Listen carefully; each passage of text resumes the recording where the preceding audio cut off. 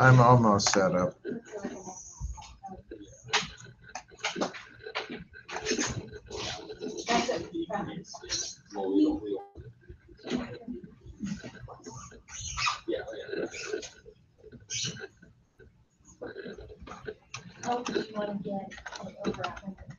Yes, you want to go.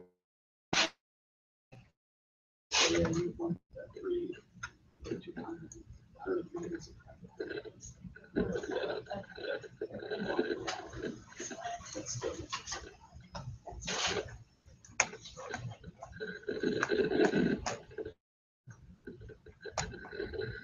All right, so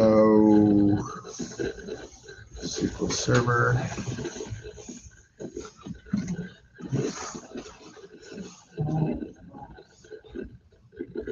Yeah, I don't know if that's a leak in the roof or a leak in the sprinkler.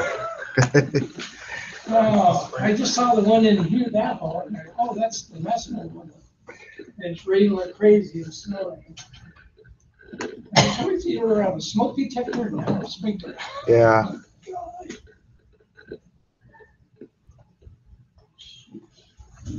When can I get in here? How much time? What do you need to? You just need to look at it. Look and see it first. If you want to, we have class for an hour. There's a hour like at lunch. Okay. Okay. Yeah. So we're done. We'll be around noon. Okay. I'll see when you call it. Okay. Thank you. Okay.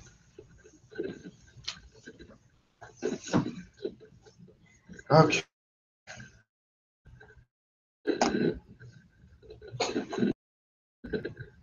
I'm going to get going. I think that everything is ready. Do you guys have any questions before I get going? I know it's really easy to just forget the classes. So. All right. So I'm going to do administrative commands. I should look at the assignment to make sure I cover everything. But mostly what we're going to talk about, I do a lot of this in the summer, and this is just sort of like a quickie overview. But I'm going to talk about logins and users. We'll talk a little bit about schema. We did a tiny bit with schema before. We'll talk about roles and basically setting up permissions. And I think I might have done something like asked you to back up the database. So we'll do some of those things. A whole SQL, which your book doesn't cover, but that's really there for administrating the SQL Server. You know, setting up security, backing it up, restoring it. There's a ton of stuff. Setting files, you know, partitioning files. We're not going to do that today, but all sorts of different things that are really about just optimizing the server, making sure that it's secure, making sure that it's, you know, performing what it needs to be done. So you should have some, I think, just sense of those. So for the logins and users, you guys know there's two big words here. I think you probably know what they mean pretty easily. There's authentication, and then there's authorization. What's authentication? Verifying whether a user can do something or log on. Basically, yeah. Identifies them. Yeah, identifying who are you? Are you who you say you are? Now, there's lots of ways to do that. In SQL Server, you can do it through Windows, right? If you have a Windows account, you can map that account to SQL Server. You can map it. your permissions in Windows same as server. You might count SQL Server, you grant permissions to that window or assign that user to a role, which is a better route. We'll do that in a moment. So there's Windows authentication. That only works if you're logging into Windows, right? If you're coming in from a Mac or a Linux machine or the internet, that doesn't work. So there's another way, which is the SQL authentication, and that's optional. That's where you have a username and password. There's other ways too, which I'm not going to go in right now. You can come in with a certificate. You guys know what certificates? System-wide identification. Right, and basically, I've never understood why they're considered secure, but they do. Yet you just pay for one. Don't they use public key, private key? Some of them encryption? do, not all of them, but you can. And there is encryption in here, but you still, the way you get a certificate is you buy it. So if you wanted to, I mean, basically a certificate says I really am Microsoft or I really am this.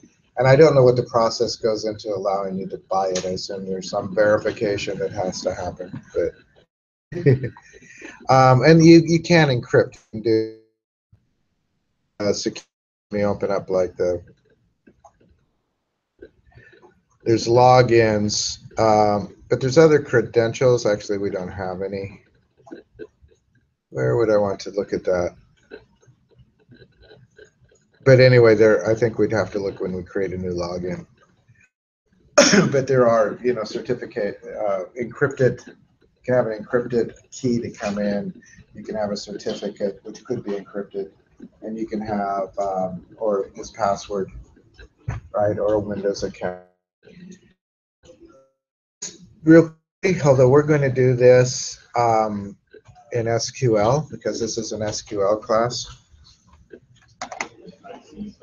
I'm going to just look at the properties of a new login. So notice there's Windows authentication, which is the default. There's SQL Server authentication, in which you do has all this password stuff. There's map to certificate, map to an asymmetric key, map to a credential. So you can do all those different ways to authenticate. There's also, I'm just going to look at this, there's built-in server roles, and we'll talk about these built-in roles a little bit. But as I said, we're going to, for the most part, these roles are there for like bulk permissions. They're already pre-assigned. And when you first do a login, I guess I should back up. Logins log you into the server. They actually don't give you any access to databases, but it does give you access to the server. Typically, what you have to do is you have to log into the server, get access to the server, and then get access to the databases. So you log in through the server and then get mapped to different databases. Right now, if you were to log in, a brand new login, the only thing you're granted is a public role. Public role has 0 permissions except to connect. And every document you read out there says never give the public any other permissions. You can connect. You can't do anything once you're there, but you can connect. So everybody is a member of the public, and you cannot remove the public role. These other things like bulk administrator, that actually, all it allows you to do is bulk inserts, period. That's the only thing you can do. You can't read the database, can't do anything. You can just do bulk inserts. DB creator lets you create databases. Disk administrator lets you handle the files. Process administrator lets you monitor processes and start and kill processes. Security admin means you can create users and logins and assign permissions. It still doesn't mean you can read the database. None of these mean you can read any databases. Server admin for things like starting and stopping the server. Just watching the server, some of the things that are server level. Setup admin allows you to run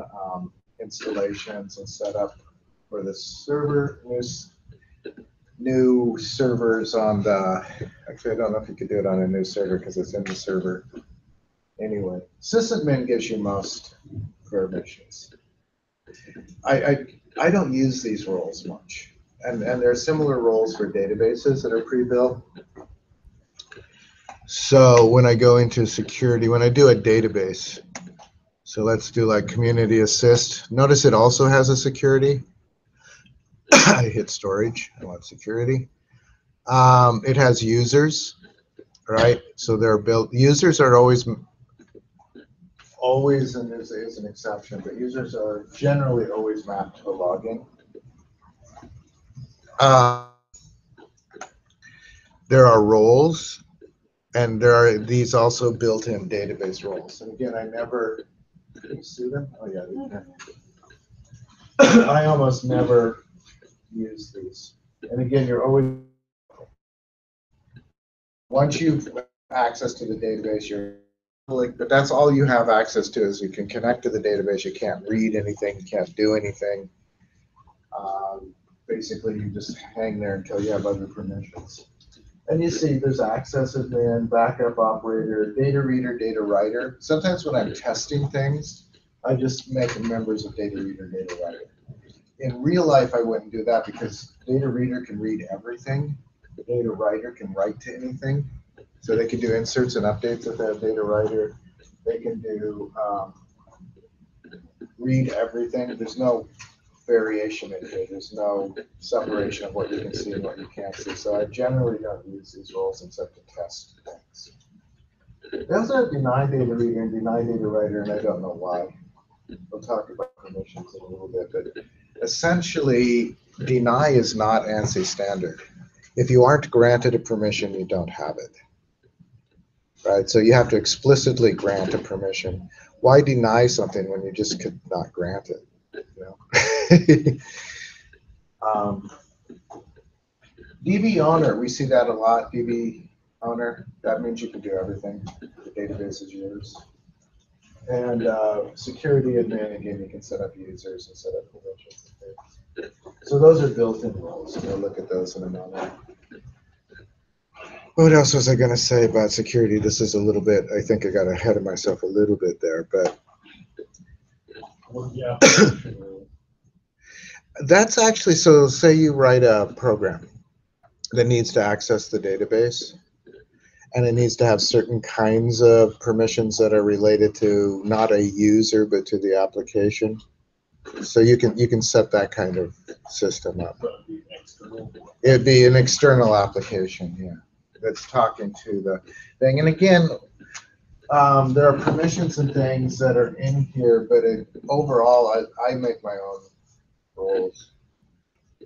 So one of the things, part of what we're going to do first, and the biggest part of this will be security. So we got logins and users. Before you ever make a database, you should spend time thinking about what are the security requirements for the database. What roles are you going to have? How are you going to log in? You know, all that kind of,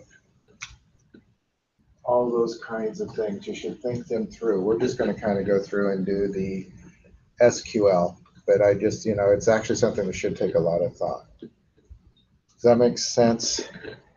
You have to figure out who are your users. What need to do. General thumb is should only allow users as many permissions as they need to do their job, and no more. Right? The general attitude of a typical database administrator is that users are evil. Can you set like permissions to basically expire after a amount of time so that it has to be reviewed again? Actually, there might be, not with what we're going to do, but you might be able to do that under, so in the database, could it be under the service broker? Services, I'm trying, there's a place where you can set rules. Okay. And you can make like passwords expire. Oh, okay. In fact, they do by default. You have to almost say not to let them. My application rules won't let me open it. Well, I'm not sure there's anything to open in there, is there? Well, let's see. Yeah, I don't think there's anything in there. I think when you create an application role, you actually have to make a role. And it's for an application, right? We're going to make roles for people. There's also different ways you can do these logins. In Community Assist, I'm just going to real quickly do.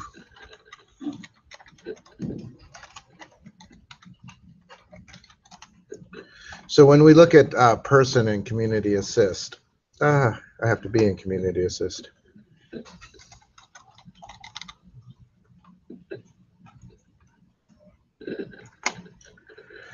We have the username is the email, and there's a password that's hashed. So this is obviously not where you're logging in to the server, right? Or even the database. This is internal here. So these are mostly for like an application. You still have to come through the server to the database, and then you would have to check this. So the way this kind of thing works generally is that you have a generic login, right, from the web page or wherever. And what this login comes in, and it has its own permissions.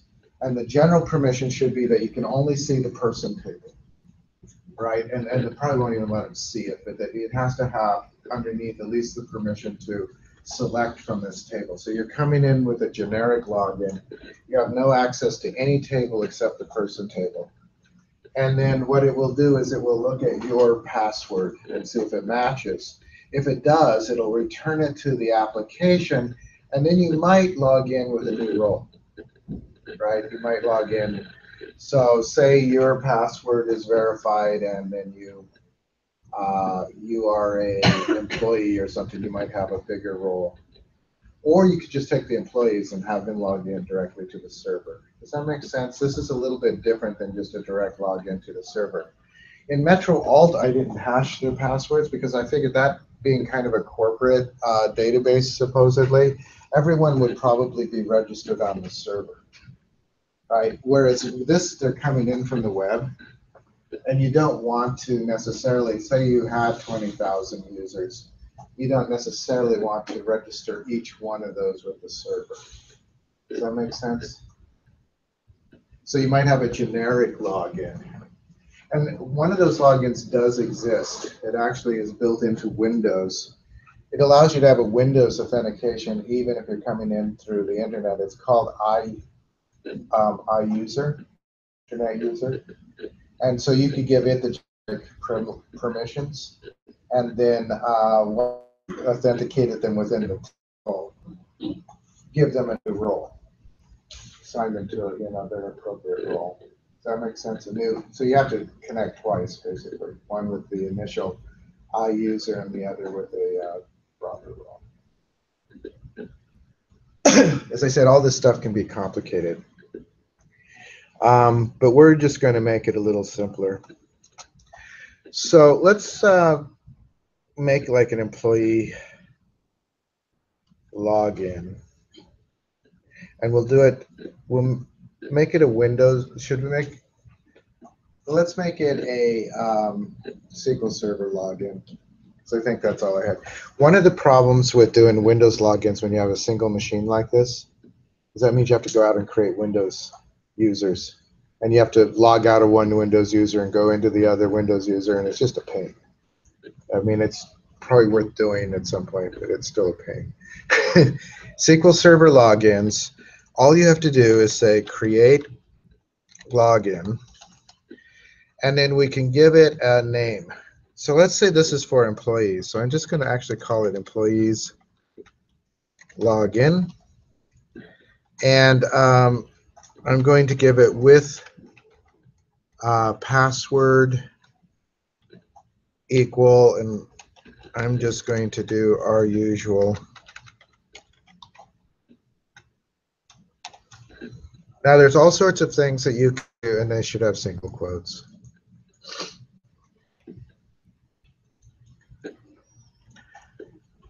And I'm going to do, let's see if I can get this right. Default database, community assist.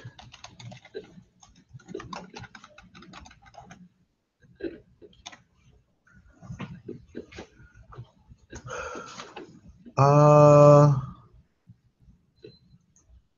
let's take the quotes off of that. Okay. So here's a simple login, just to create it. The SQL for to show you is actually pretty trivial. It's the concepts and the thinking behind it that would be hard. So we just create a login. It's an employee's login. I'm giving it a password. And I'm saying that their default database is Community Assist.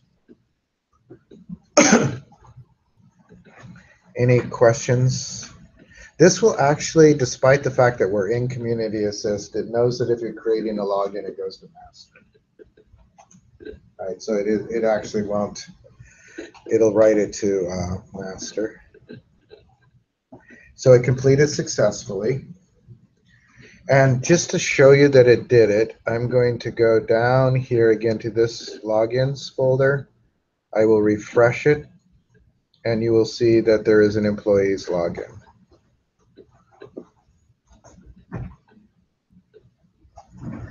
Now, this employee's login right now has no, it can connect to the server, right? It's a member of public, that's all it can do.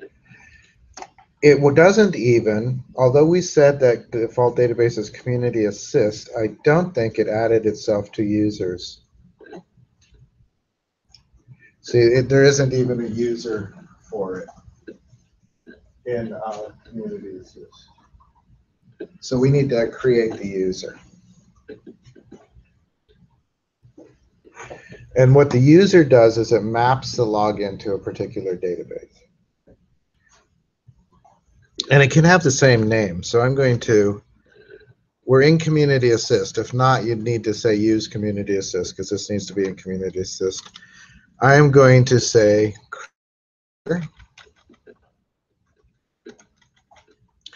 and it can have the same name if you want. For, we have to say what login it does.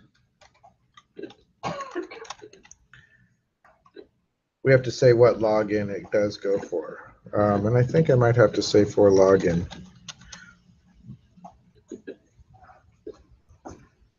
Where does the login end up again? So it ends up in the security folder for the server. So let me kind of close things up here. Under master security? No, actually, so let me, as I said, let me just sort of like close up the database thing. So there's a security folder that's outside of any of the databases. So it's and under it there's logins. That's server level security. One of the things that can get you really confused is that every database also has a security folder. Yeah. And so now we should have a user. If I right click and refresh. Oh, you know, I didn't run it, did I? That would make a difference.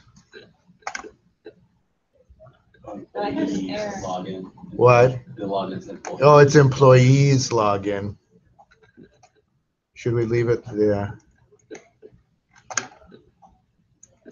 Okay, so that completes. And now if I right click over here and do a refresh, we do have an employee login that goes to employees login. Still? Oh, or you do not have to. So this one needs to have an S in it. Did you change that? Yeah, change that. And you had an S up here, right? Yeah. It should work. We still don't have any permissions. There. What is the error? Not permission? Yeah, it just says it's not employees login. It's not valid login. Or you do Great login employee. Did you run employees login? Yeah. Ran that first. All right. This is there. Employee login. Did anybody else get it? I can try.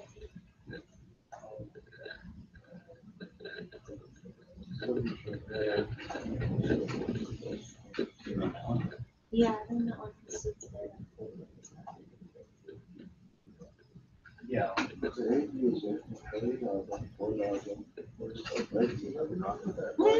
Yeah. That's very good. I would just copy that. And paste it. This over here. I would just copy the login and then paste it. And just maybe our eyes on.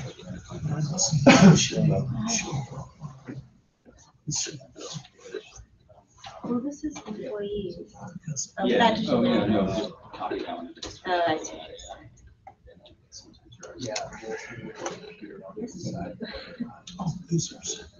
So I'm going to do something else There it is. that we tiny touched on a little bit. I'm going to talk about schema. Do you guys remember what schema? Yeah, so that was. Which is Or I just had a typo that I. okay. Schema, as I've said before, is a really overused word. On one level, it's the description of the database. On another level, when they're talking about schema here, they're talking about action of and it's about ownership of those objects. So owner. One of the things you can do, and again, it's good if you do this ahead of time and you think it through, is you can create a series of views and stored procedures and functions that belong to a particular schema. So for the employee one, let's do a quick, like a view for employees. So first I'll create a schema. So I'll do create schema, employee schema. Now employees are actually going to have a fairly complex schema, but I'm not going to make it very complicated. It wants a go. All right. So when I created an employee schema, under security, in the database, there are, okay, so I'm going to close the roles for right now. We're going to make a role in them. But there are schemas, and just added a schema. There are things in there that you might have that I've made of how they get preserved into the script that I have. So if I want to create things that belong to the employee schema, let's just do a view of the employees table. I'm going to create view employee schema. Let's call it employee info.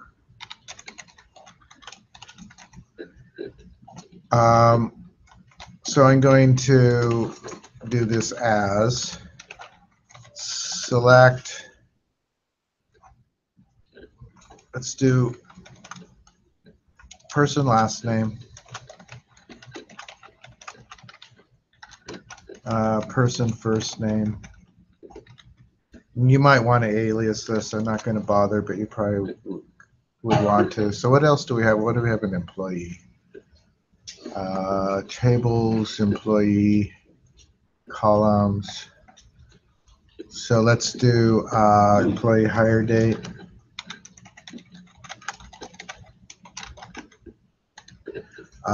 Employee annual salary. We may actually have done this thing before. Employee annual salary. And then I'm also going to get a position name. So let's do, let's just do position name.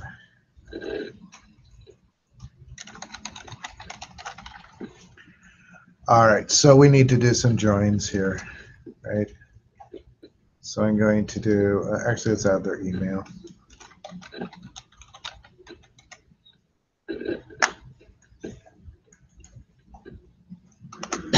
It's interesting, employee hire date isn't underlined. But anyway, from person,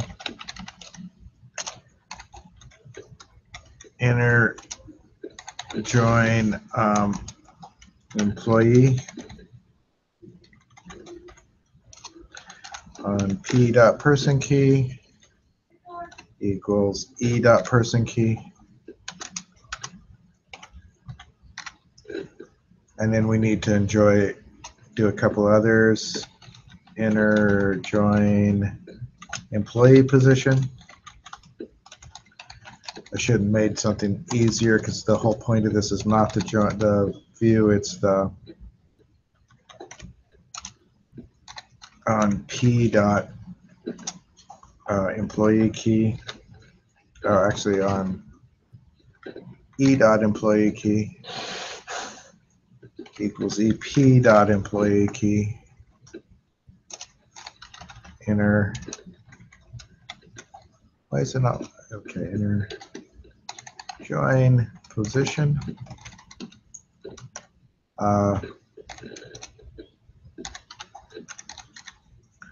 Position key equals ep dot position key. So that's a fairly complicated thing. So that's part of the schema. I'm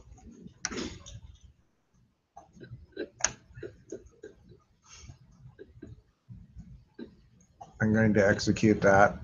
And when you look under views,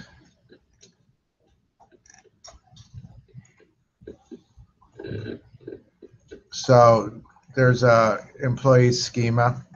Right before we had donor, right? Now we have employee schema, employee info. Let's do one other thing. What other view do we want?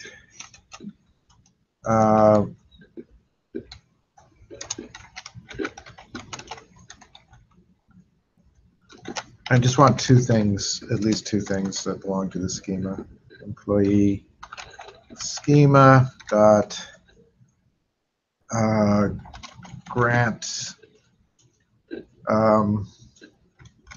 requests as, and I think what I'm going to do is take everything from grant request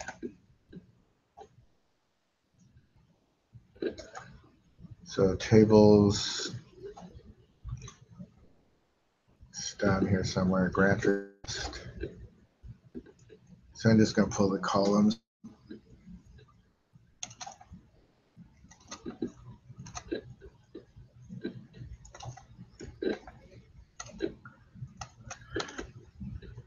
And I'm also going to bring in from grant review.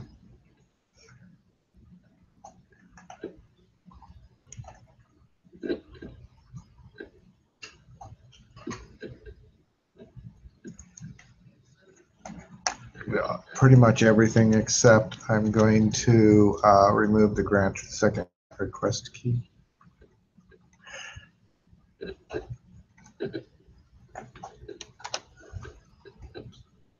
Okay. So, and then I'm just going to do a quick from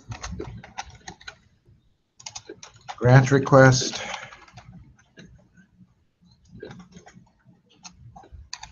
enter join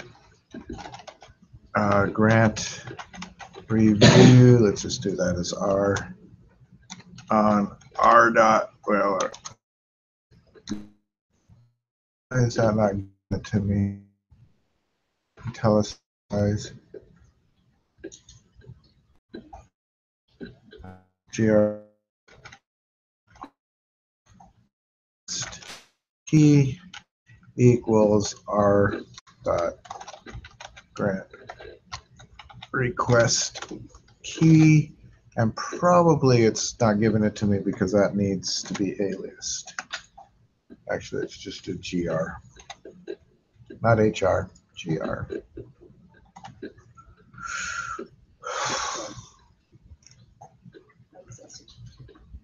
What? Should be okay.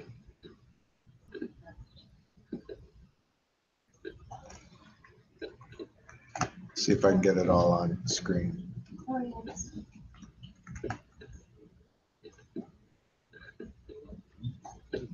I don't know why that would not be.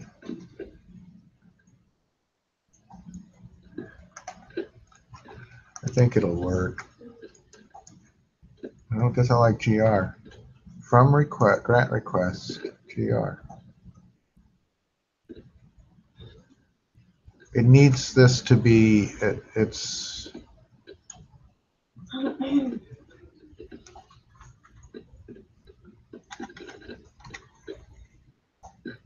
that's weird. Oh, select. Good, excellent.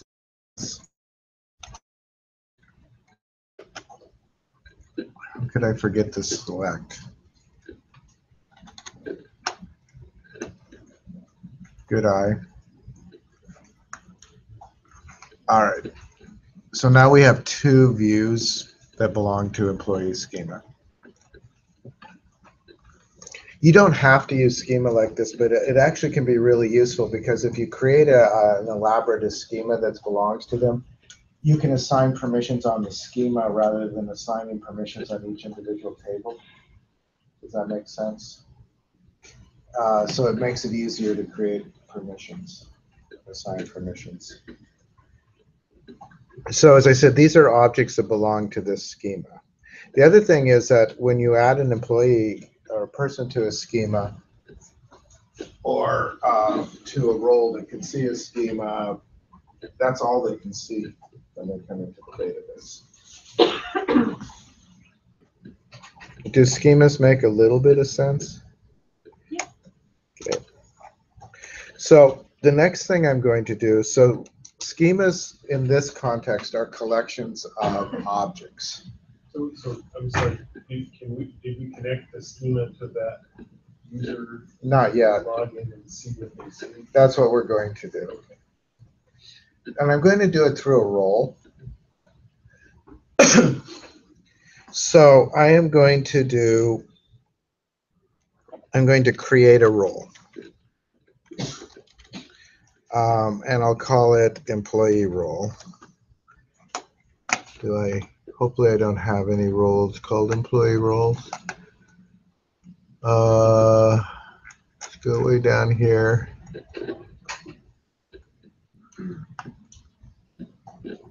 No, there are actually no roles.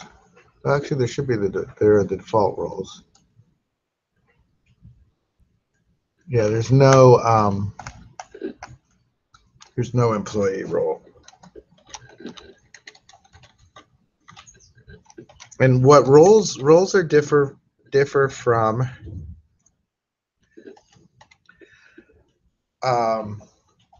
schema in that, and rather than being collections of objects, a role is a collection of permissions. So I'm just going to create an employee role. That's all there is to creating a role. And then I am going to assign some permissions to the role. And the last thing we'll do is we'll assign the user to the role. So I'm going to grant. So on basically select on.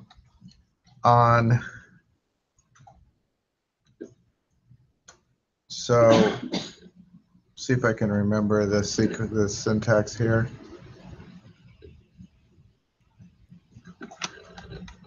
I think it's like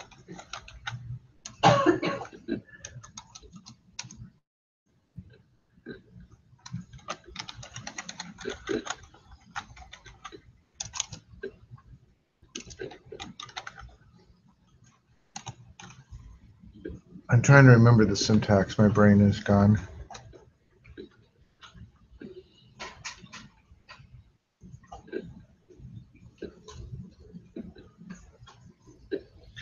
The colon grant select on, it's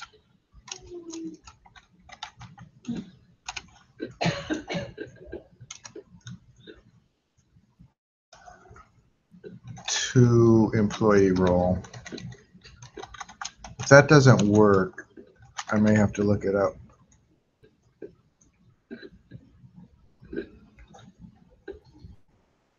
Oh, double. I think that's.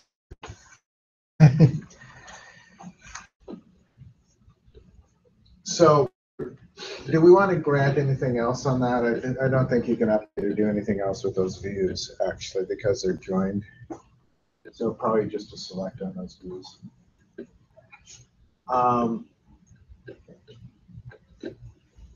So this double colon always throws me. I always have to remember that. I think it comes from C++. Not that that matters. It's a membership operator. Membership of a object, isn't it? Yeah, membership operator. Yeah. So we're giving it access to that schema we created, which the only thing that's in there is employee info. Is that? The employee info and the grant request. and the grant request. Those two things. So what I'm saying, you know, if you did a really complex schema, you could grant, like this grants on both of those. And if I wanted, you know, if you had it fairly complex, you could say grant update, you know, you could give them the permissions on the whole schema as a bundle, and it just would be easier. I'm going to add a couple of other grants. I'm going to grant insert update on grant review, which is doesn't belongs to a ski, it just belongs to DB, to employee role. So that's them into grant review table, right? Theoretically, the grants request table would be filled out by web form, you know, so though you could give them that. Do we want to give them any other permissions? You would probably, if you were really doing, also probably want to, you know, select on grant type. Is it type or types is the table name? Type to employee role, so they can see the grant types. And I think I will do, that'll be enough for the role. So I'm just granting things. I'll show you in a moment that you can deny things, but again, deny is not ANSI standard, because if you aren't granted it, you don't have it. I will do a little side thing on SQL Server. SQL Server up until about 2000 had a reputation of being a bit open to hackers. And the reason was that they shipped it with everything turned on. And it was up to the database administrator to go and turn things off. Right? So starting with the 2005 version, they reversed that entirely. And they ship it with everything turned off. So it's up to the database administrator to go in and turn on permissions, which is a much safer way to do things. The thing we're going to add the user role. If a user can belong to multiple roles. So if the permissions conflict, it always goes with the more restrictive permission, not least.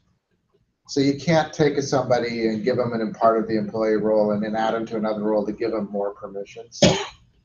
Right? The more restrictive role always overrides. So if you assign someone to public role.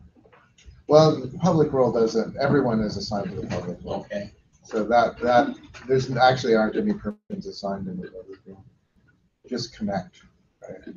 Is there some way that the deny permissions would be required to undo having given permissions or something? I suppose you could do that. That might be why it exists. Is that you could give somebody, make somebody part of a super user group, but you want to deny that one person something, you know, or you want to deny a subgroup of It seems like a, I don't know why you would do it that way. I think I would just make two different groups. I want to much better to create, if not schemas, at least roles, and you should assign your user roles rather than assign permission individuals. It's just a whole lot harder to maintain if you have a whole bunch of different users, each with their own set of permissions. It's also harder to get to the data, leave different things. It's whereas if they're a member of a role, you just remove them from the role and they no longer have any permissions. So it's just for administrative, just hygiene. It's really good to assign people with roles, and you can have a role for most every kind of position. You can think about what does an employee need to do, and if you have multiple different kinds of employees, you could break that up. What does the human resources do versus what do the grant people do versus, and you could give them each their own permissions, right? So, and the role, the user logging their own, apply for a grant or make a donation. So it just makes sense to do separate roles and to assign permission to those roles. Does that make sense? It's just a better way to do it. I can run all these three together. The other thing I'm going to do real quickly, so when I go to database roles now and I do refresh, there is an employee role. And I'm going to look at the properties for that, just because I want to show you kind of what it looks like graphically, what we just did. I hate in this Zoom, it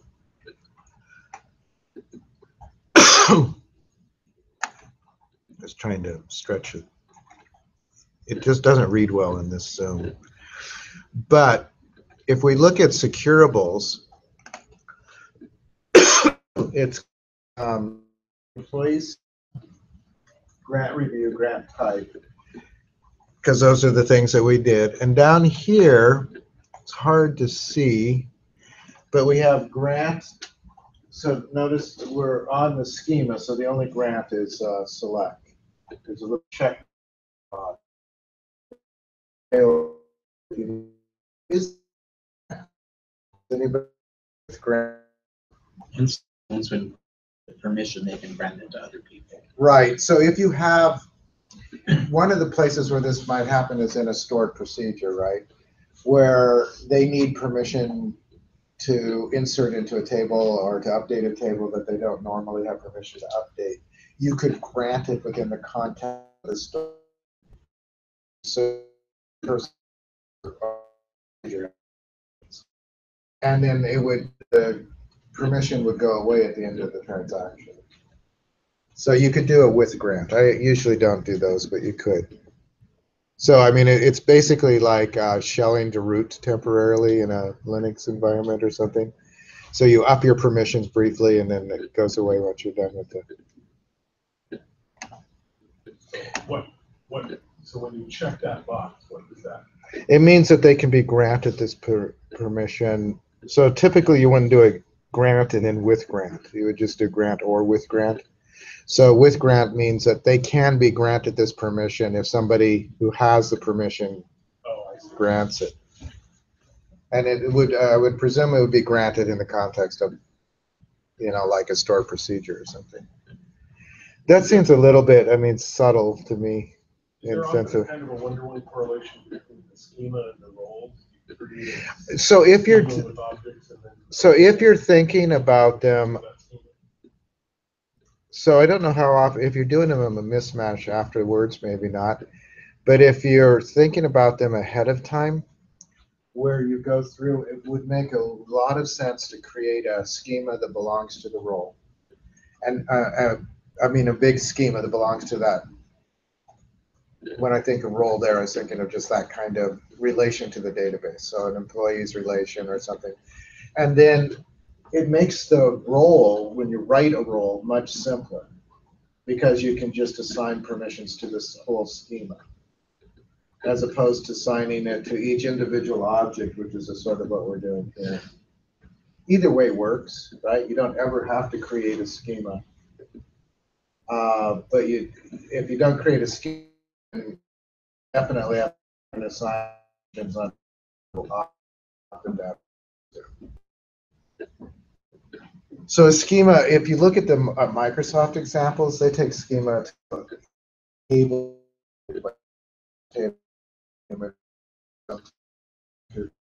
doc tables belong to sales, and so when they do their roles, this is AdventureWorks. Has ever looked at AdventureWorks? It's Microsoft's sample database. It's worth downloading sometime. It's free. Because all of the examples online. So, but they divide everything up into schema, including the tables. In my mind, it doesn't make as much sense to divide the tables into schema. I would rather do that with secondary objects like views and stored procedures and things like that. But yeah, just not give them much or any access to tables, only through the stored procedures and things like that. So anyway, we have all of these permissions granted. Now I want to add the user. See if I can implement role.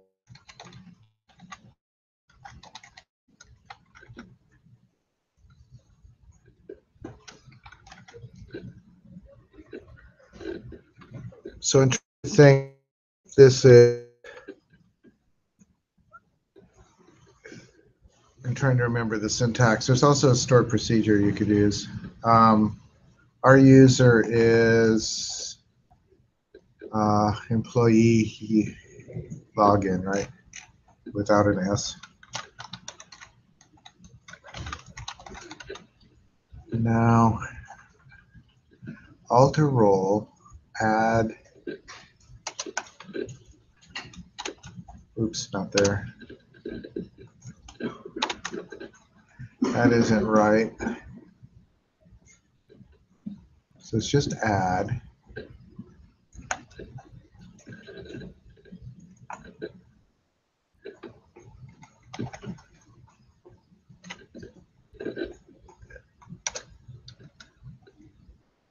I know it's very simple. I could use the stored procedure, but let me think about.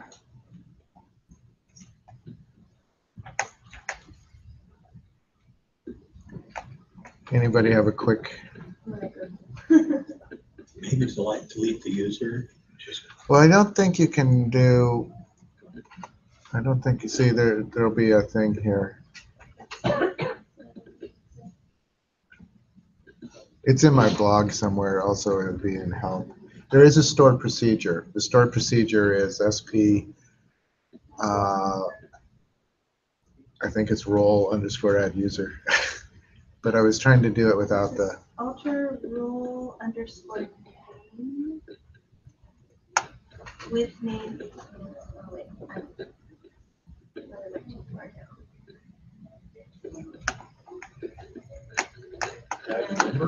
Yeah, add member. Oh, add member, and then you do the. Yeah, alter role _ name, and then got it in braces. Curly braces, add member. I don't know if that's just the way they do it. Is this a one word or?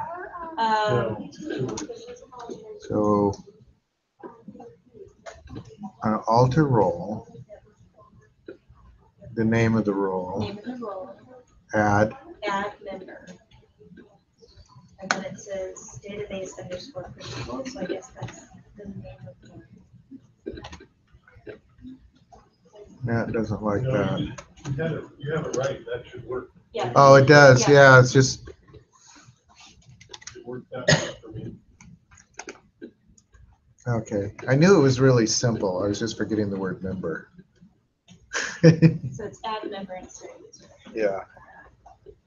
Well, so yeah, add member. I was saying add user. It's add member. You're close. So theoretically, if I open up the employee role here again and do properties, it has a role member of employee login. So now we can log in as employee login, and we should be able to see just the things. Now there's a couple of things we have to do first. So I'm going to like close down all of that for right now. We need to right click on the server, the top level thing, and go to properties. And this view really screws up my properties windows. And we need to go to security. Notice that it only has Windows authentication mode checked. That's the default coming in through Windows. So we did a SQL Server login, so it's not going to let us do that unless we check this. So that means that we're going to switch it from just Windows authentication to SQL Server and Windows authentication. It doesn't do away with Windows authentication, but it allows you to do SQL Server as well. One of the reasons why it's not the default is that they say that SQL Server logins are probably the least secure. Just think of it, username, password. You know, that's not a very secure way to come in, as opposed to Active Directory or something. So I'm going to do OK, and it's going to give me a warning that I have to restart my server for that to happen. This is kind of important because if you do this at home and you don't restart the server and reconfigure it, will fail, and it won't tell you why it's failing. Every time you try to log in, it'll fail. Now, so I have to restart the server, and the easy way to do this, I mean, you could go out and you could go to the config and all that, but if you just right-click on this, you can restart. And do I really want to do this? Yes. This is a problem, by the way. You should think about this before you ever set up your server as to what kind of logins you want. Yeah. With the restart buttons, wait. Yeah, I think should be able to. You just close it. So closing it and coming back in won't restart it. If you set the service from the service. Yeah, so if you can't do it, what I would do is right-click on the Windows button, go to Computer Management,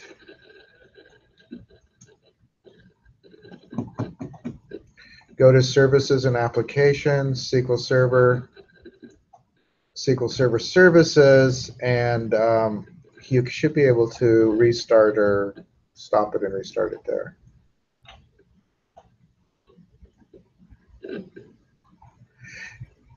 All these same services, by the way, if you are interested, are just in the general service. Service in general.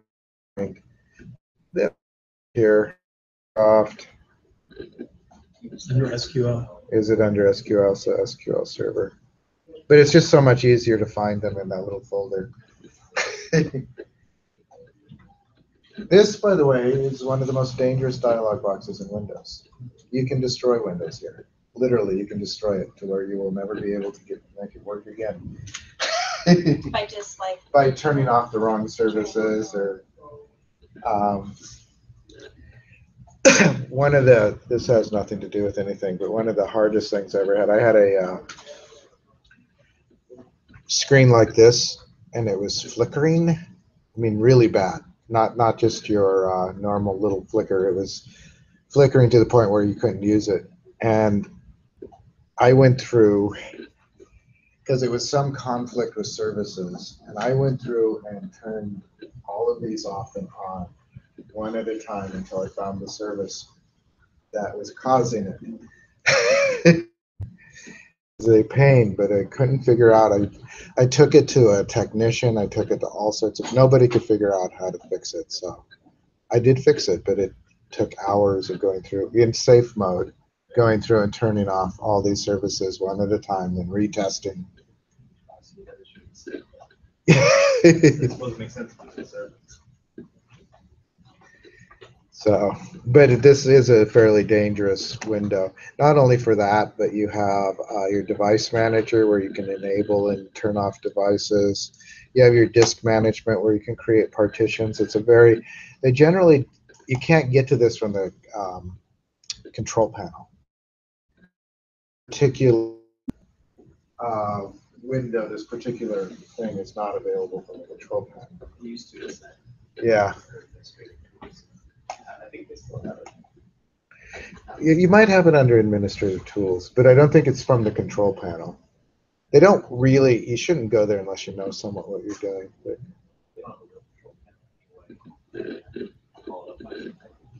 yeah, I know the control panel is a pain. It's really hard to find anything.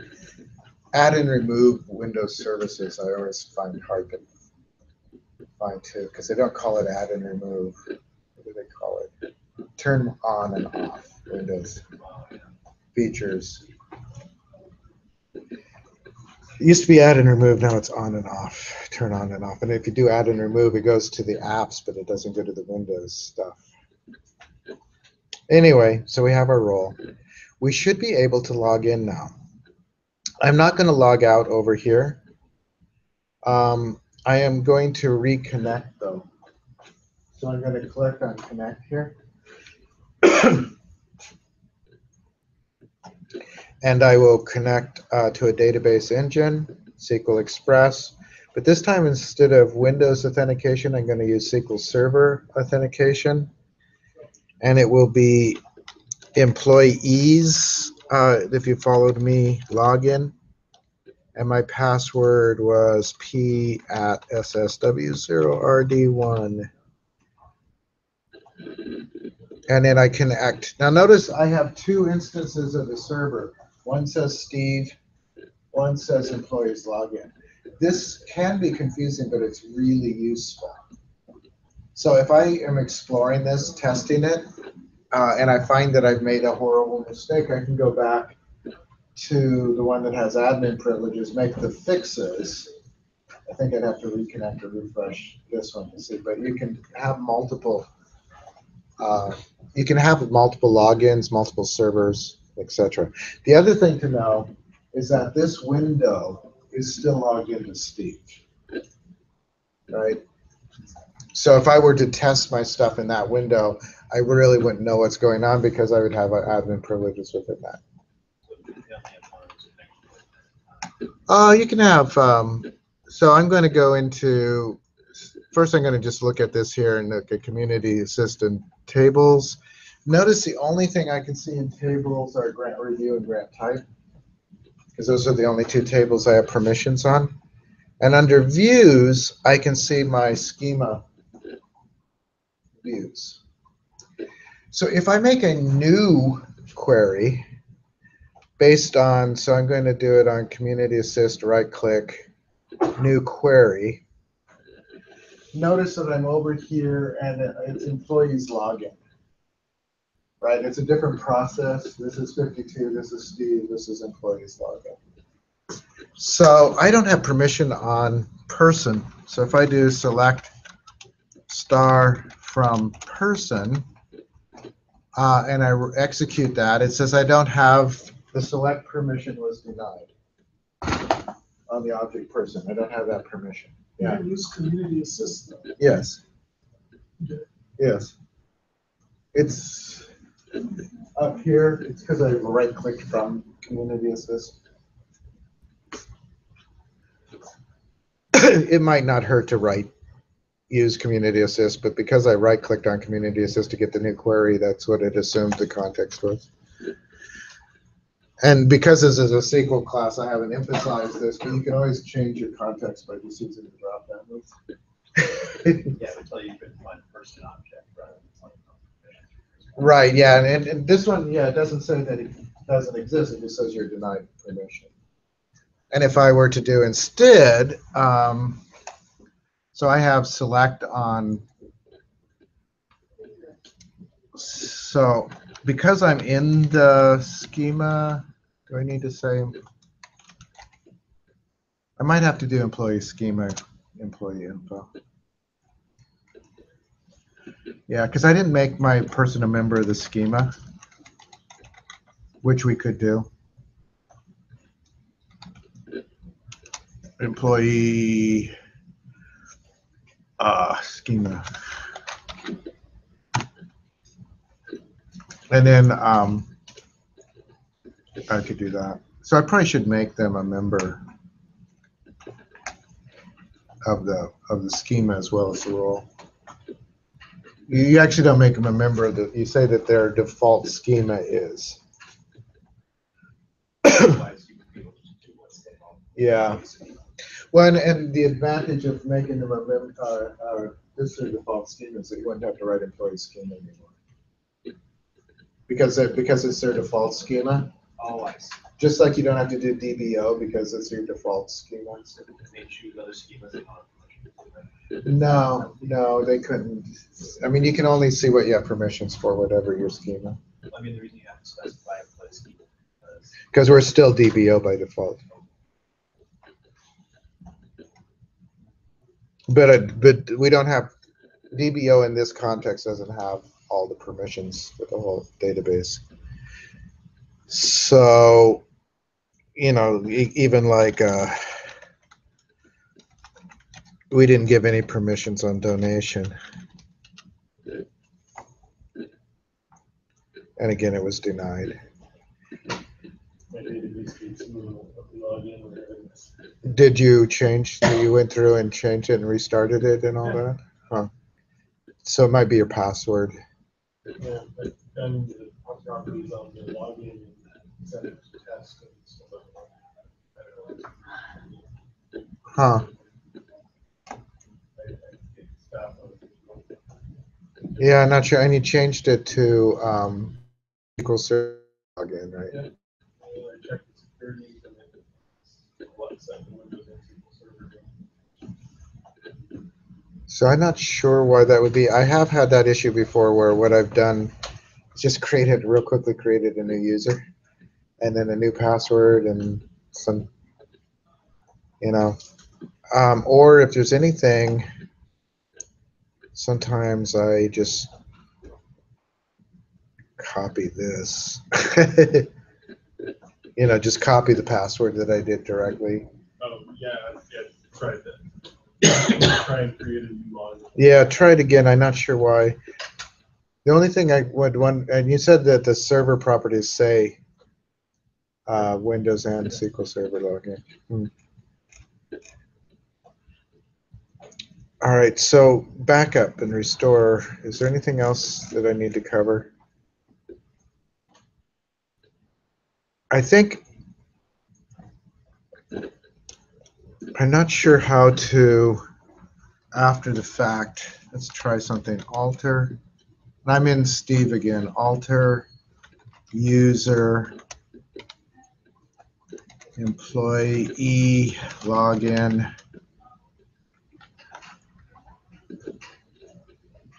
And I'm not sure. What I want to do is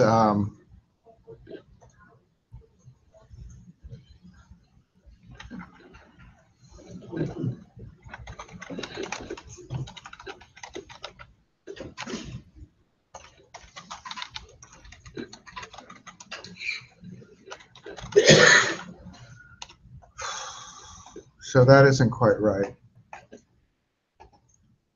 I know how to do it graphically. I'm trying to think of how to do it in SQL.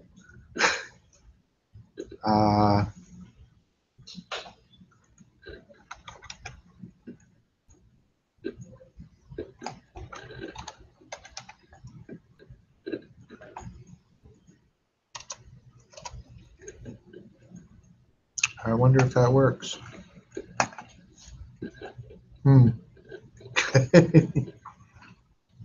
So I altered the user employee login and made this their default schema. I'm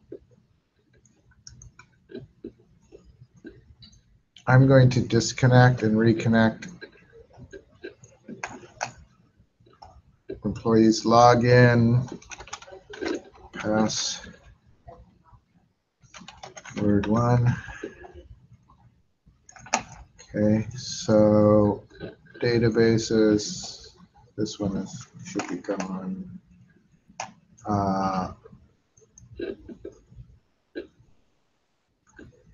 let's do community assist. What do I want? New query.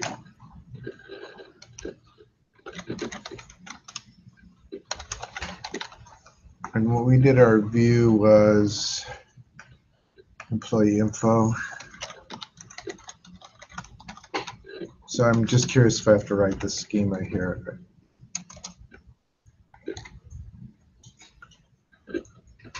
So it's, you know, I might still have to write the schema. No, it read it without the schema, but it gave me an underline. Because I am a member of the schema now by doing this.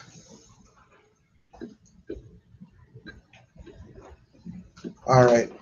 So the last thing I said to have you do was to back something up, right? I'm trying to remember the assignment. There's backup and restore. Restore gets a little complicated because there are various levels of restore depending on how you back things up. Should I plan? Just ran after you What I wanted to do is just, I just did the select without the employee schema in front of the employee info. That being said, it doesn't seem to see employee info. What was that? Control Alt Oh. refresh this? I wrote it down here. Yeah, it is Control Shift R, and that refreshes the IntelliSense in your window. Click. So if I do Control Shift R to refresh the IntelliSense, it actually did now see it. Control Shift R. I have to remember that. I know, I wrote it down. Okay. So this one you definitely want to do from Steve. So what I'm going to do, actually before I start this, I am going to go to the File Explorer. I'm going to go to this PC, C, and I'm going to add a folder. So new folder. And let's just call it backups. And the reason I'm putting it here is that I really don't want to write a complicated file path.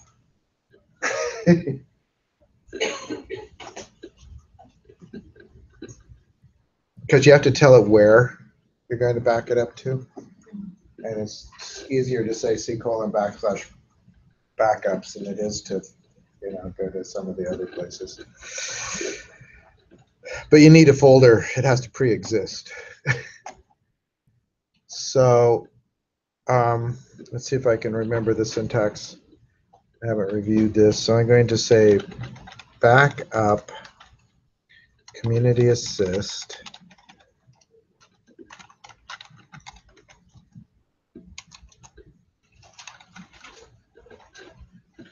So I think it may be backup database because you could also back up the log.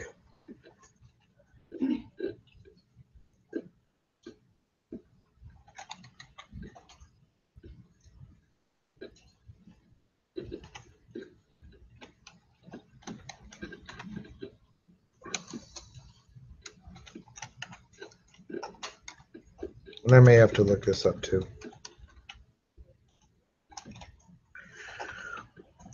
Yeah, actually it seems to be happy with that. Did I call it backups with an S?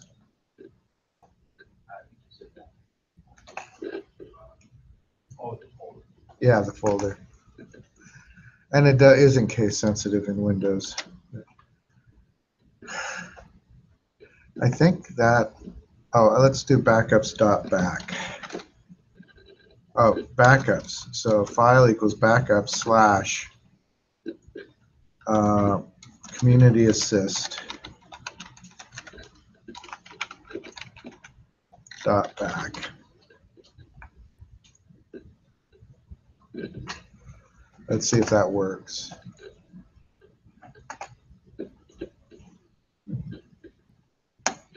Oh, So community assist MDB. Oh, I think I have to give it the whole file name. So actually, let's go get that. We'll send it 2 backups, but we need to get the actual file. So you want to go to local disk C, program files, SQL Server, SQL Server Express, MSQL, data, and what I'm going to do is get that file path.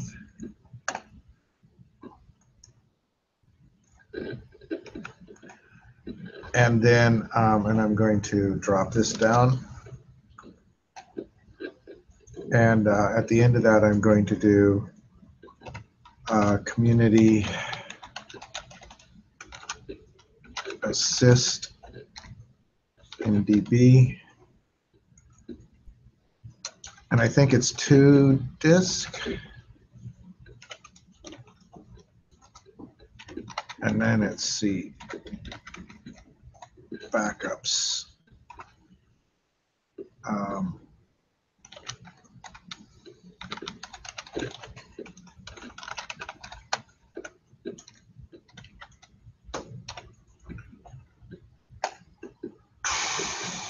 It's not complaining. Shall we try it?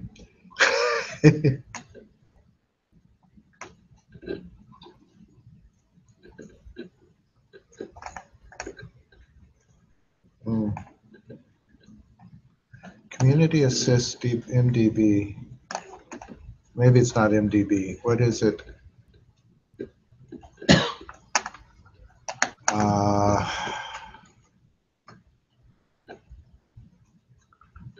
I hate that it, but MDF.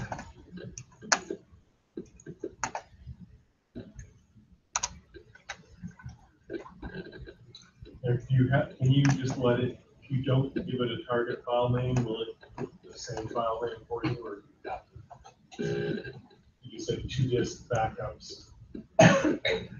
Yeah, so if you're going to disk, you have to give it a file path. You can also do And the name. yeah, and you can also do 2 device, where like if you had a tape to backup or something. What is it not like? Did I spell community assist wrong? Why does it say that doesn't exist? Is it because No, it shouldn't matter. Community_assist MDF. Sure looks like that's the name of the file.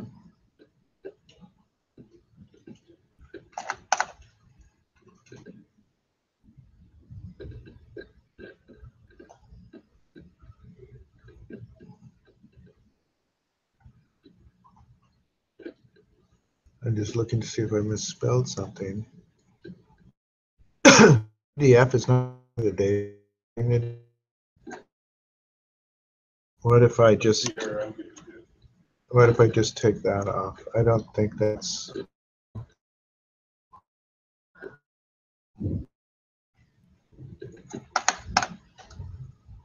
do you need like the TV mode? No, let's do MDF again.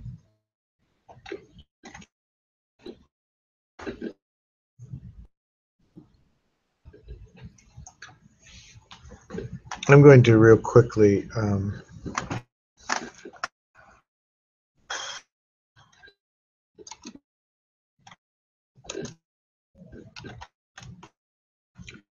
missing a column.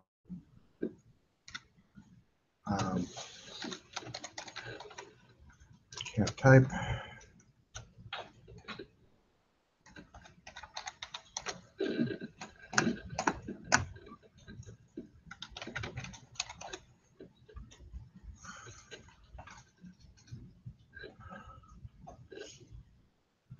Backup database automark 2 disk. Oh, because it just says backup database automart rather than a file name. Right. So why? But I thought I You've had got the the. whole file name if you just put community assist, Well, we did that. and it didn't work. Well, so something was wrong. So let's try.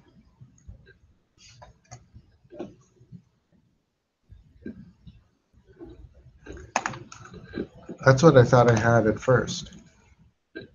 I use a two-file. Two file instead of two disk? Yeah, we did a file. Maybe. Yeah, that worked.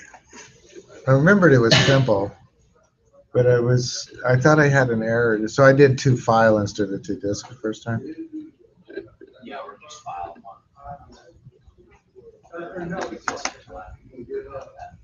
Now you can also back up. So let's go to backups. There's now a backup file. Right. You can also back up the log. This one covers with two disks, and then backup log, and sets it up to the log back.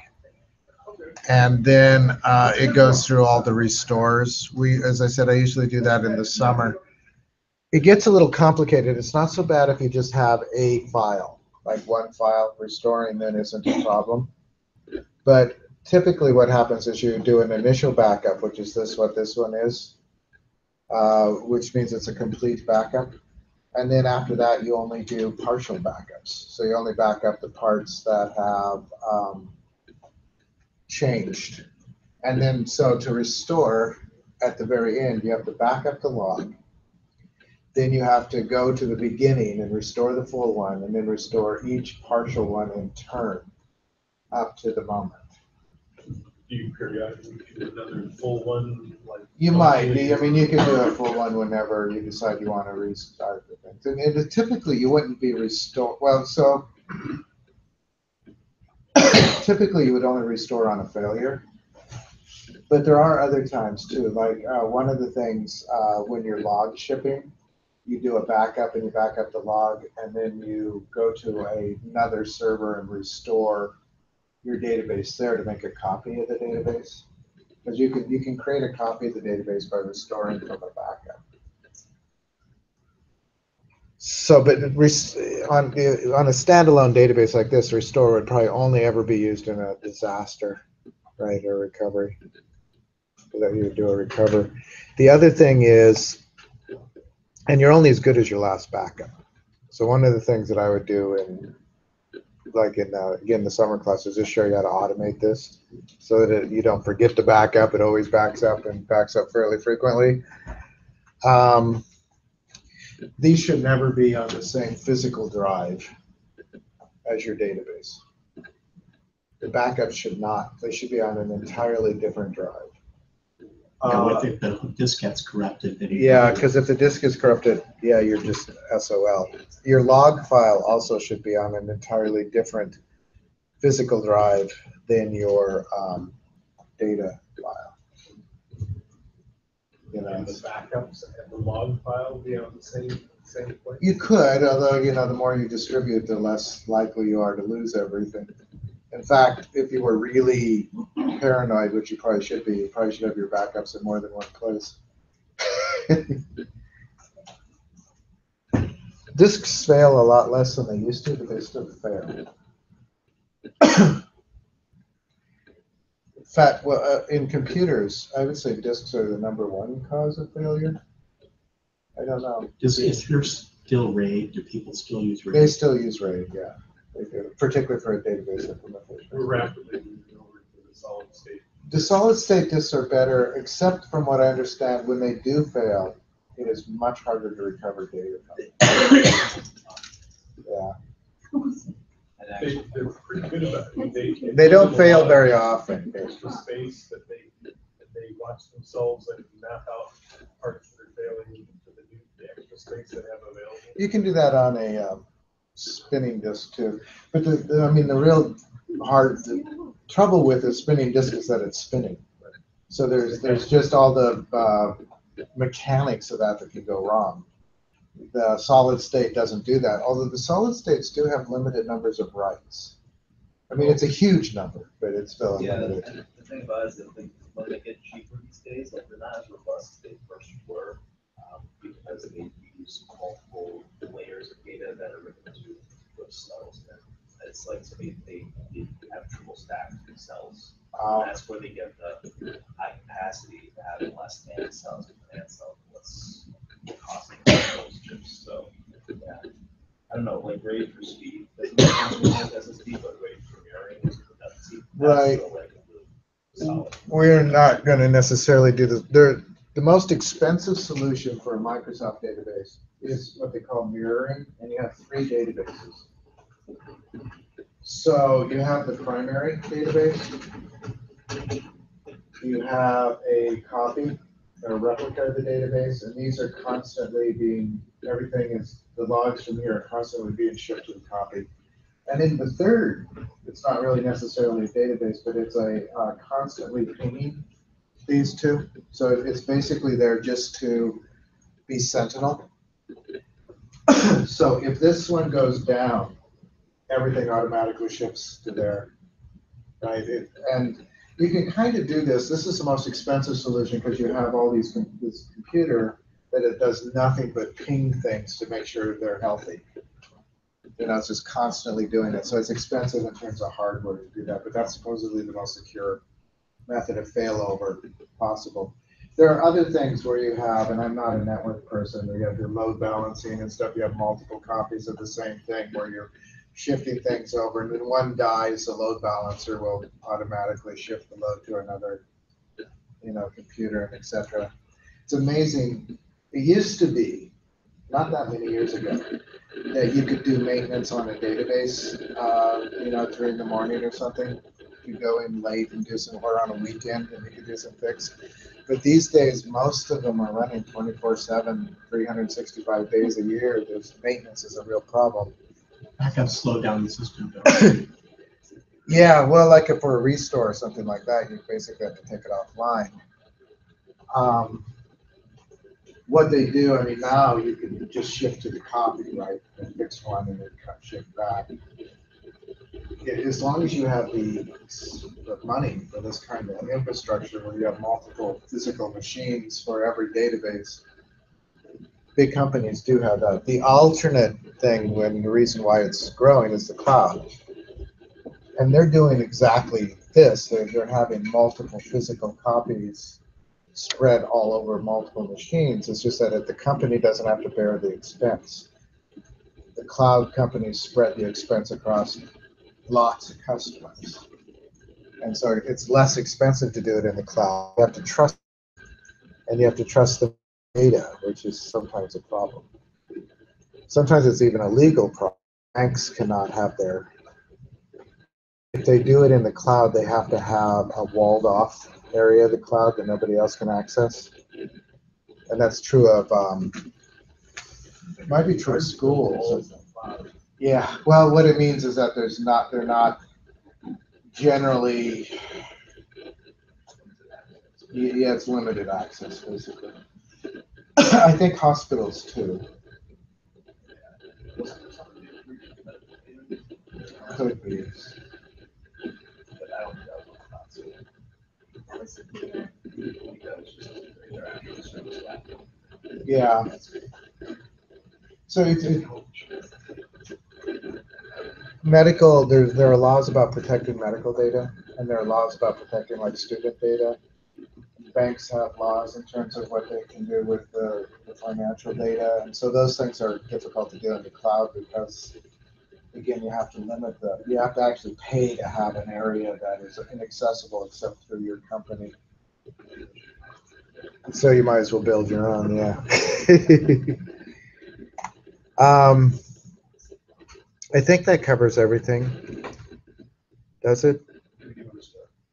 Is there one in the assignment? I just thought I saw a restore. In the blog, there's some restores. I'm a little leery to do a restore, but we can if you want. I don't think the reason I'm leery to do a restore is that if you do it wrong, your database will not be there anymore. Yeah, you could create a copy of the database, or just a bogus one and do a restore. The thing with the restore, let's see if I can go back to the blog, because there are restores here. if you're doing multiple things, notice that there's no recovery, no truncate. So you have to leave a thing in suspension as you restore each of the different pieces. And once you are done at the very end, I think this one actually needs to have a with recovery. This might be the blog entry that was wrong.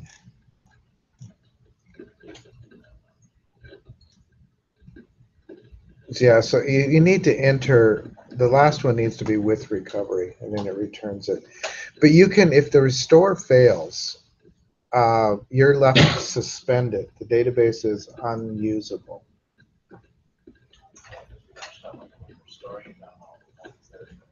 Well, so the one you're restoring, yeah. With one file, like our single backup file, it probably wouldn't hurt anything. Let's do a quick, we could do a quick restore. There won't be any difference, right? But, so this is the,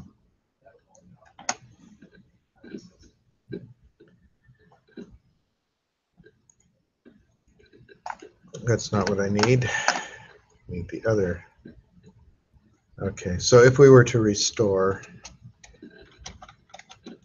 restore database community assist, and I think it was from disk this time. And then I think just the same file.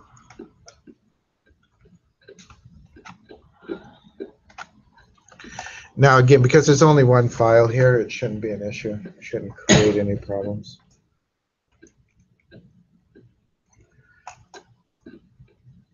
Cannot restore because it's in use. Aha, that's true.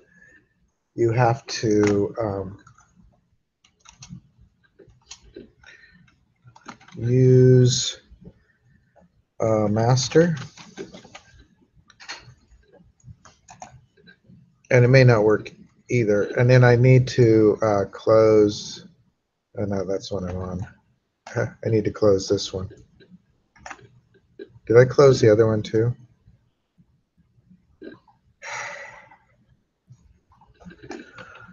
All right. So let's go up here. New query. Use master. I closed all that. Shoot, I don't think I have all that data. All the stuff I just did. I think I may have just closed it out. That's okay. I'll play around with it. Like I said, I can always just create a database. Well, I can restore that. I'm just thinking in terms of posting it on the blog. Of course, it'll be in the video. And for what it's worth, I'll show you. I've done the same thing a dozen times on the blog. Probably find it in there already. Yeah. So if I restore database, community assist, from file. Which disk? Oh, from disk. Yes, thank you. C : backups, community assist, back. That should work. I don't have permission. Oh, I'm in employees login. All right, let me just copy this.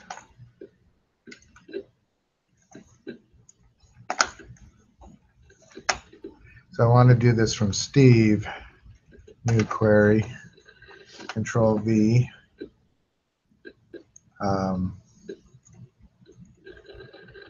And there it did it. So on the blog, because I wiped this out, you don't want to go to backup and restore, but you want to do like administrative should do it. and then administrative commands, create a user, create a role, grant permissions, add a user to the role. Although this uses the, actually I have both. I have the stored procedure and the syntax we used. We created a couple of schema objects. We did this one actually has a full backup, a differential backup, a mass, and then a restore. So that actually has more. And that was the first thing that came up. That was last year. I think the backups and the restores, kind of like today, came up from questions. I mean, the different, not because they were in the assignment. So if you have, because I wiped out my script for the day, there's that. Just go to the blog and write administrative, and it'll. As you might have noticed, if you look at these over time, I've done similar kinds of things from quarters for several years. So. If something isn't clear this time, you could look for last year and see if I was better. All right, I think that's it for today. So Thursday I will not be here because I have to go to a computer science conference, which I really don't want to do. But the lab should be open for Open Lab if you want it. Also, I can't be here this Friday because of the same computer science thing, but I will try to come in maybe the Friday after that if you need help. Not only for this class, but for all the other classes too. So. Are you going to bring back lots of new and wonderful information? I don't know. I don't know.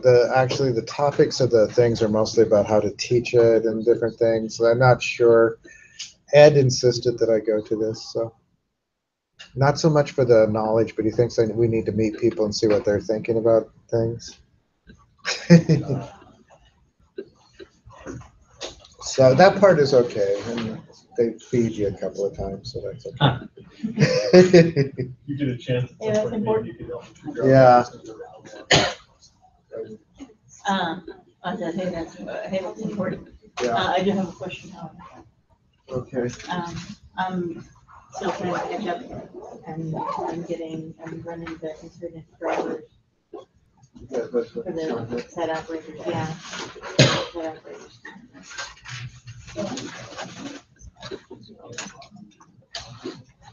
Oh, no, I was getting logged in. It says that we have, so you can't do select start button. Okay. You have to do Each each column. field Okay. because the field numbers are the same. Okay. Thanks.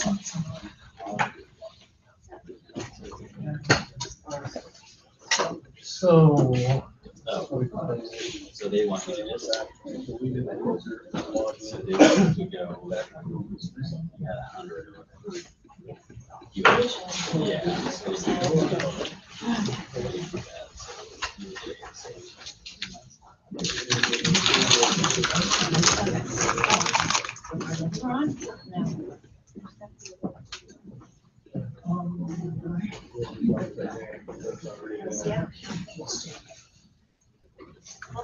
Here's my login password, user for it.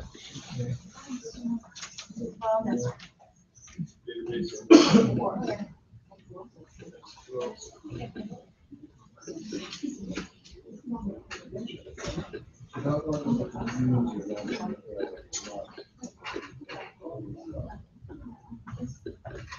Oh, and that's good.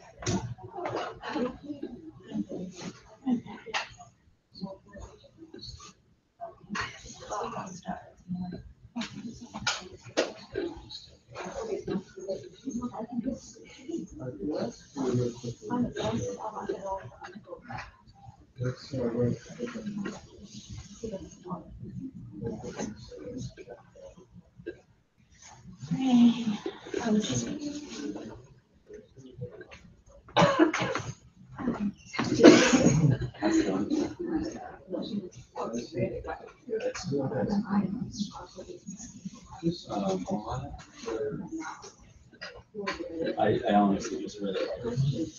Yeah, oh, Yeah, no I didn't problem. actually. But it made sense. I might have even misread it.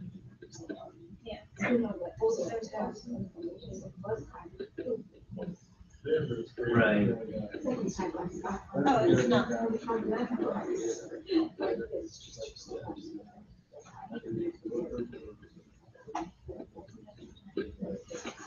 Yeah, but at least you can spend time with it now. So that's yeah. Hopefully we should set up better for the next quarter.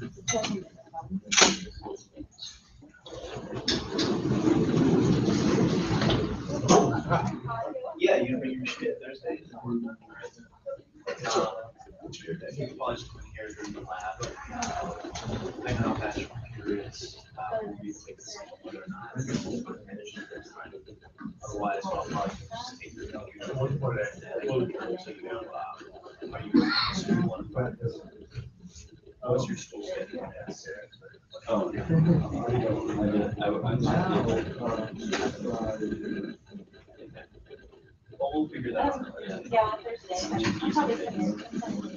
No, I'm just trying to figure out How far are you? like sort of stuff. Yeah, that's we can get everything done in a couple hours, but sleep is not. I can spend the time Thursday and try to finish it all. But what I'm trying to do is to get everything installed and so you can put everything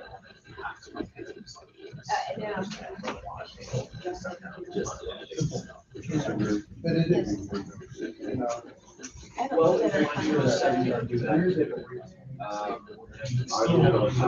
that's true. Yeah. The only reason I suggest 10 is because one, you're gonna have 3 licenses. 7, you might get a free license. Needs to be stopped. Well,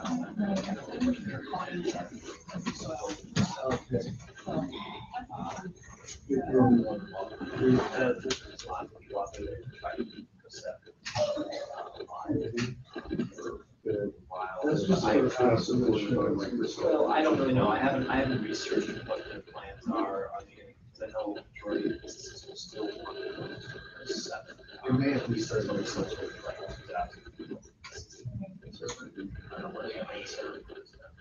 Yeah, they may not ever, they may just. Oh, you are, you're in The clouds and stuff. Right, so they're like just kind of. Right, so it's a good deal. So this time it's going to be. Go back. I do that 7 right now. Oh. Yeah. You were already interrupted. Yeah. Listening at, so I went for this. Yeah. I never. Awesome, which one, no,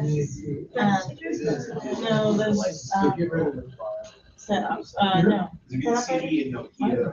Yeah. Yeah, set up. I have, So get rid of it.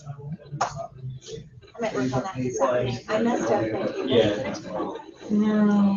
Just the column, you give the raises. Instead of adding 3%. Oh, yeah. And so what happened is it made the column. I never created. 3% of what it was originally. And so I'm trying to figure out a way to do it where I don't have to round. So I have to figure that out. But again, that's a thing. If you divide by 3%, you ought to be able to reverse. I know that. Oh, okay. Come see me this afternoon. Yeah, I'm gonna come in. And I'll help you. Wednesday, I'm gonna pull down all these. Installations, and it looks like they have a Windows 7 Enterprise, so let's go with that one. I never checked to see if they had, if the school has. They've got a 7 Enterprise, so we'll install that on your machine. Yeah. I'm gonna talk to Eli and make sure I get all these installers from their server tomorrow, and then we'll be able to install that utilizing the school key, and they seem to say that that's okay. So we'll be able to put Windows 7 on there for you, and I've got all the Yeah. SQL server stuff, so that should go pretty well. No, But this is still gonna wanna update a whole bunch once we install it. Yeah. Yep, and it's like 6 hours of updates. So what I'm gonna try to do is I'm gonna try to install as little as possible without having to incur such large updates. And then you can take your machine home, and then you'll have to plug it in, and then just keep running the updates. Which might be 6 hours worth. It might be, and if you're not used to doing that, it might be confusing and maybe a problem, which is why I was considering taking the machine home with me and doing the updates to make sure that there's any headaches. Because I have in the past had problems where Windows 7 updates got erroneous, and then it wanted me to keep doing the same step over and over, and then there was one time where I just wiped it and started all over again. My rule is always to update, to install updates by the year. If you try to do them all at once, it gets confused, I think. But that's my own speculation on that. But so I mean, the laptop's really not useful to you right now in its current state. Is that correct, or do you use it regularly? I still use it. Okay. So we'll try to get it back to you within the day. Otherwise, we may have to arrange a time for Friday to have that given back to you, because I'm going to need to take it home with me and monitor all those updates, unless you'd like to do that. But I don't know if that's really something that you'd want to sit in. Well, I wouldn't mind doing it. It's just that it won't work for me, and when I get somewhere where it's questionable, which one, because they'll give you a choice. Which one do I click now? I won't know. Right. And the installers, yeah.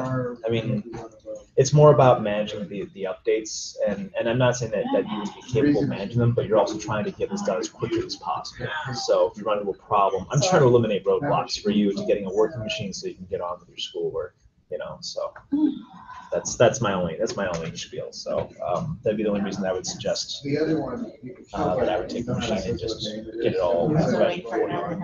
Unless you want to take the time to incur any roadblocks. I mean, you could have nothing. It could all go really swimmingly. So if Who I went knows? to that. You should see it. It's better, much better. Yeah, once I know what kind of process you're working with, and This was just about the storage procedures assigned. Yeah. That'll, part there, that'll be missing the introduction. For what I told you. This was.